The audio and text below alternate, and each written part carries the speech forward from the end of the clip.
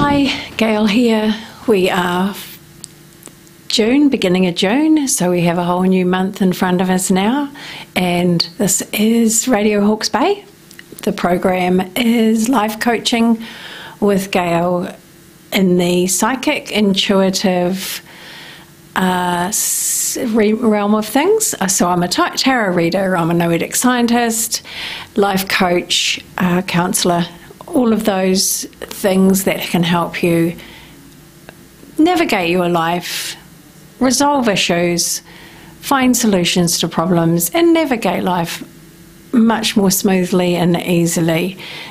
Life is challenging enough in a lot of ways, so it's nice to be able to have a little bit of guidance, and that's what I can give you quite often with insight and my other abilities to see what's really going on. Sometimes we look at a situation and we assume this is the picture, this is the situation, when actually a lot of other things can be going on underneath all of that. So it's just nice to get a little bit more depth and perspective for you to be able to make choices and handle things the way that you would like to.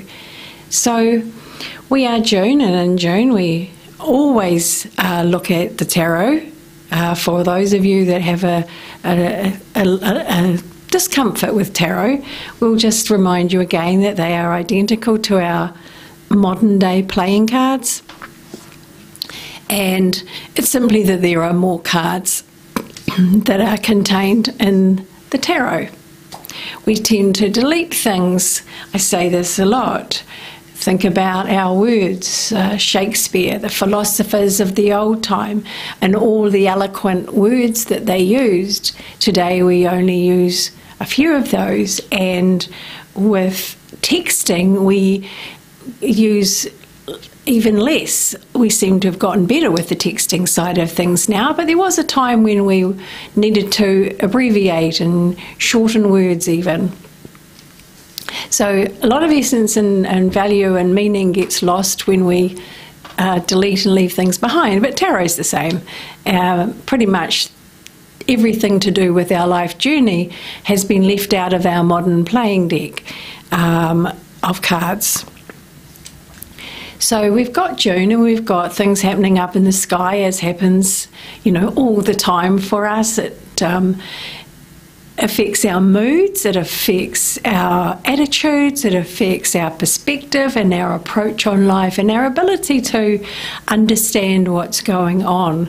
This month is the month of relationships, and the first relationship, the most important relationship, is the relationship with yourself. And you don't have to deliberately think about, oh, do I have to think about myself? Do I have to do things for myself? No, the motivation will be that you will feel that you need to look after yourself a little bit more, that you need to reflect on things a little bit more. If you just ask yourself, how am I handling life right now? Am I happy in my work? Am I happy in my general life? And look at it a little bit more deeply. It's like, well, why is this a struggle? Especially if it's something from the past and you thought you dealt with all of that. Why is this a struggle? June is the month things start to come together. But it comes together in a little bit of reflection for yourself.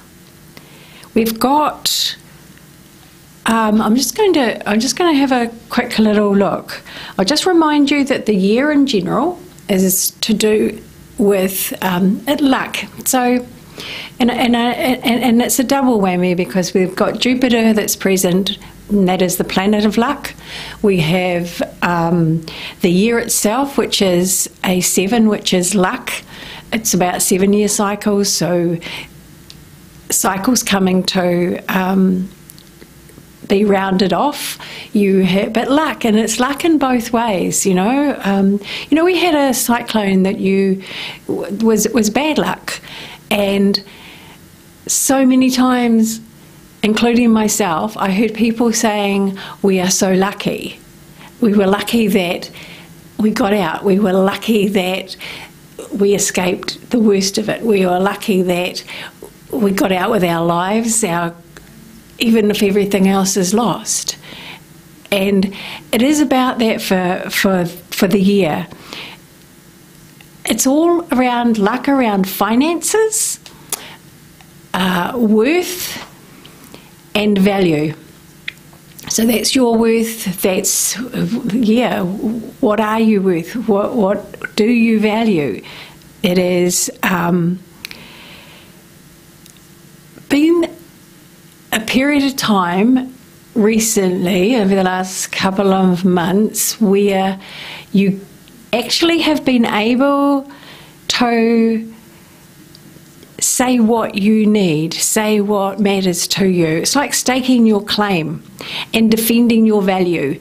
So it's like, I'm worth more, I'm worth this, I'm worth what we can have in repatriation and going forward, what we need to be able to live, rebuild, whatever that is. And so June is around all-round growth. That's in every area of your life.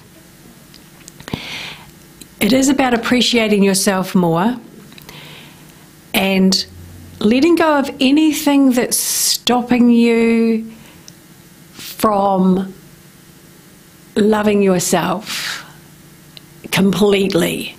So it's a big deal. So your negative talk patterns, it's letting go of the negative talk patterns. And if you find it very hard to let go, simply reinforce positive thought patterns. How would you like to think of yourself? What kind of person would you like to be? And reinforce those things to yourself, because guaranteed they are part of who you are. They're the best part of who you are. So letting go of negative self-talk, anything that is something that you've stopped yourself from doing, whether it's lack of confidence or just having really strict boundaries around relationships, particularly because it's relationship month. It's let that go, let your barriers down, give it a try just to be in the moment and go with the flow. Interact with anybody who crosses your path without judging it, just enjoying it. Surprise you what will come out of that, actually. And we get to the 4th of June, and it'll be easier for you to do these things. It's a full moon, and it's in Sagittarius, and so it will actually help you with all that I've just said. And then we have this planet Venus that comes in on the 5th, and there's this energy that stays for the rest of the year. So Venus is the planet of love. So we're talking self-love at the moment, but it's love for your partner, it's love for your children, it's love for your mother and your father and your family, no matter the hardships you've been through. Love is unconditional when it's at its best, when it's true. It is that you still love them even though you could strangle them, kind of thing, at times. So we get to the 11th of June, and there's an energy that comes in that's very sort of social butterfly. It's a lovely, lovely, lovely energy that comes in around the 11th. And when we get to the 17th of June, we've got Saturn going in retrograde. Remember we had Mercury retrograde? Well, and then Pluto retrograde for a shorter time, and then with less impact. And now we've got Saturn going retrograde on the 17th, But that's not as hard or as misunderstanding, uncommunicative as Mercury was when it went retrograde. So it pushes you, though, to review what you have control over in your life and what you don't have control over. So there's this thing, it's like if you can't control something, there's no point stressing over it. It's out of your hands. It's just, how are you going to navigate that? How are you going to manage that? And you'll just do your best. You have absolutely overcome so many obstacles in your life, so many hardships in your life. You didn't know what those hardships were going to be before they started. You didn't know how you were going to manage them, and yet you did. And so you always will.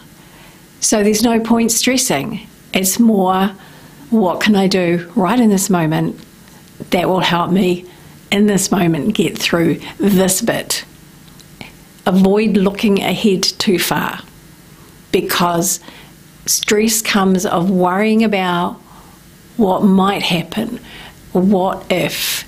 And so therefore it is about things that are not even real. It's about an illusion. So then we come into, so 21st of June that's our winter solstice. So, you know, that's because we're down here in the lower part of the world, it's going to be supposedly its coldest.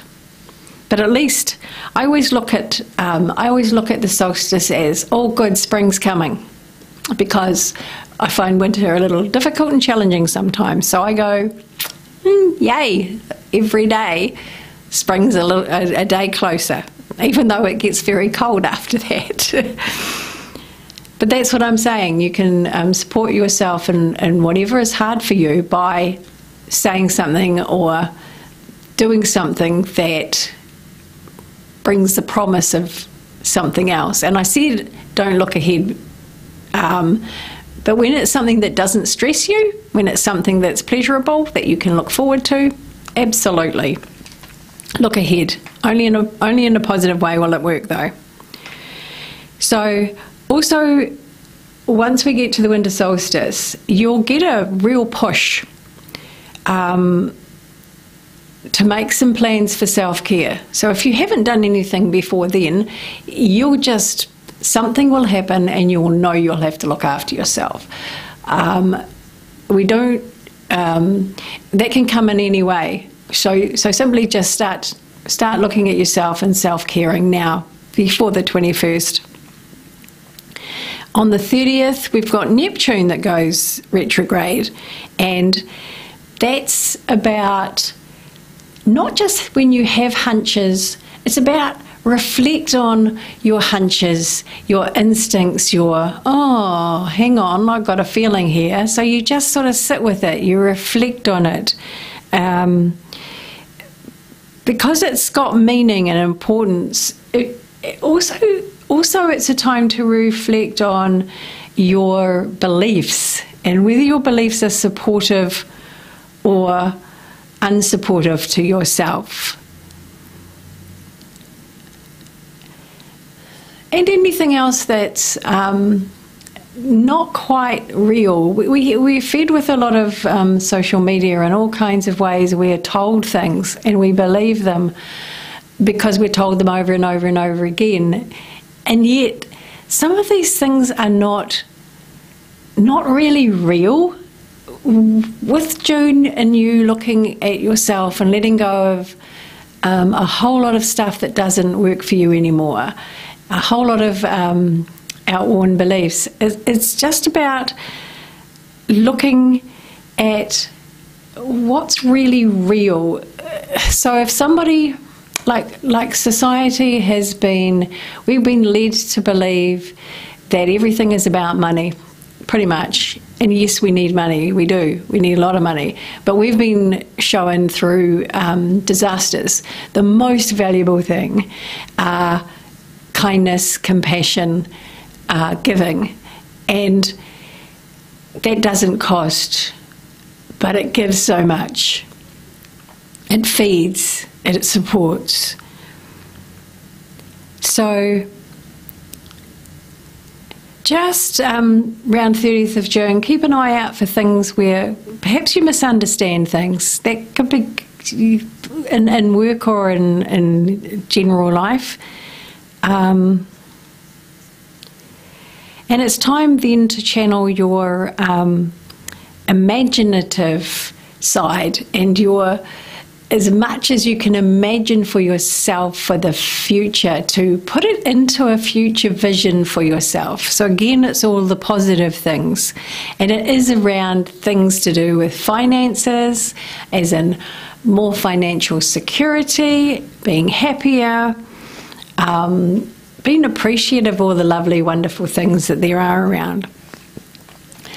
I didn't mention it before, but June 5th, Mars and Lilith are in Leo's kingdom. And for you, if you don't understand, don't worry about it. But it pretty much deals with the face that you show the world, as in who you present yourself as. It's kind of quite a defining cosmic moment for the year, and it helps you to inspire others and yourself. It encourages us to show our face to the world with dignity, and time to affirm what you want for yourself, what you wish to have for yourself. And yeah, what form that will look like by end of winter. So that's just a little bit of an update on June. I just have to quickly say, time goes quite fast. We're going to do the cards, but I just have to say, be aware of your the fact that you have a bubble that surrounds you called your aura, which is your energy field, and that we interact with our environment. So we take things from our environment and into our energy field, and when it's sunny, we take in that lovely sunshine, the feeling of the nature and everything around us. And same when it's stormy. Sometimes storms can reinvigorate our energy fields, or they might be a little bit overwhelming. It is the same when you're out in the world. Now, you could be in a place, and that place could be bustling with activity, and that's energy and energy and energy, and you're absorbing that energy. You could be around a group of people who are talking about some kind of anti or protest or something like that, and you're going to pick up on that energy. It either will feel pleasant or unpleasant to you, as in you'll feel supportive of it or unsupportive of it. But everything that you are involved with, everything that you expose yourself to, is brought into your energy field. I just am saying this so that you are aware that you are very much affected every day and in every way where you put yourself, who you put yourself with, and what the energy is like around you. Everything, if your work entails helping people who are sick, then your intention and positivity in helping those people helps you give out that energy to those people around you, rather than you taking on their health or disposition. Just to be aware that if you are a bit in one of those environments and you're a bit run down, that you could well be affected or feel symptoms of another person. That's an empath, and we're all empathetic in some way, but some are stronger than others, and you need to have a very strong vibration of giving, healing, love, help. And so if your energy's a bit down, just to protect yourself a little bit, make sure that you can, bolster up that energy of giving, helping, that you're doing this for this person for a reason, so that you don't kind of end up being low in energy and succumbing to the flu or things like that. That tends to be how we do it, because we get overtired. But just to be aware, so you have the power to put yourself where you need to put yourself for energy that feeds you, okay? And this is very much about this month. So let's have a little look at cards for June, just to see general what's coming up for you in June 2023. Take control of the things you can take control of. This says that there's a lot that you can actually do this month in your life to affect the change you want, to support yourself. You'll be able to see more clearly what has to be done on a practical level. Do it, especially if it's for yourself. And business features quite strongly this month. Large organisations. So if you work for a large organisation, then they may be putting things in place this month that are changes, regulations. They might be being generous with a pay rise. We'll go for that one. Let's have another look. June. Have a look at what holds you back in life that is something that you do.